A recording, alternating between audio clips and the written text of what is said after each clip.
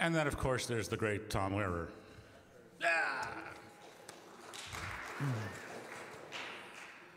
So he wrote a series of songs. If you don't know Tom Lehrer, he was not a professor at Harvard. He was a lecturer at Harvard and a mathematician. But actually, he was best known for writing these satirical songs in the 50s, which he's still living off the royalties from. And he wrote a bunch of songs in the 60s for a TV show called That Was the Week That Was, which was sort of like The Daily Show, only it had a band and singers and stuff like that.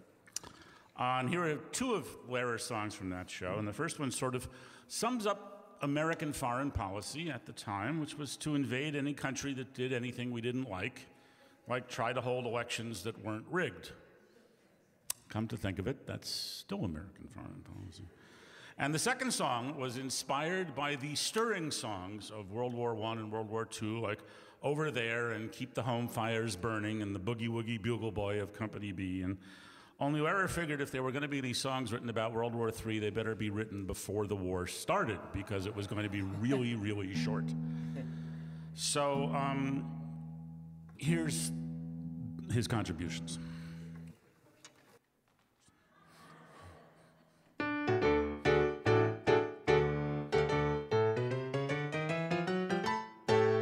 When someone makes a move of which we don't approve, who is it who always intervenes?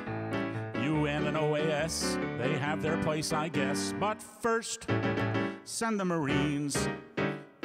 We'll send them all we've got. John Wayne and George C. Scott. Remember those exciting fighting scenes. To the shores of Tripoli, but not to Mississippi. What do? We send the Marines. For might makes right.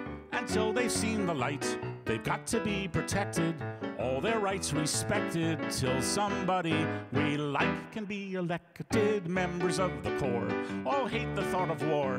They'd rather kill them off by peaceful means. Stop calling it aggression, we hate that expression.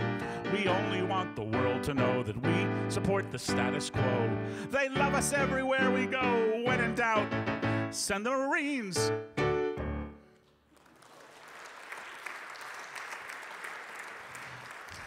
All right, now this one.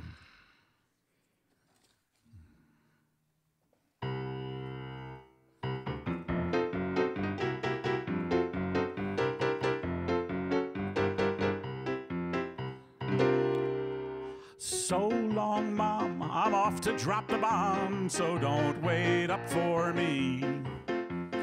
But while you swelter down there in your shelter, you can see me on your TV. While we're attacking frontally, watch Brinkley and Huntley describing contrapuntally the cities we have lost. No need for you to miss a minute of the agonizing Holocaust, yeah! Little Johnny Jones, he was a U.S. pilot, and no shrinking violet was he. He was mighty proud when World War III was declared. He wasn't scared, no siree. And this is what he said on his way to Armageddon. So long, Mom, I'm off to drop the bomb, so don't wait up for me. So though I may roam, I'll come back to my home, although it may be a pile of debris.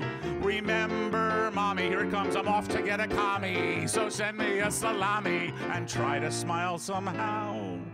I'll look for you when the war is over, an hour and a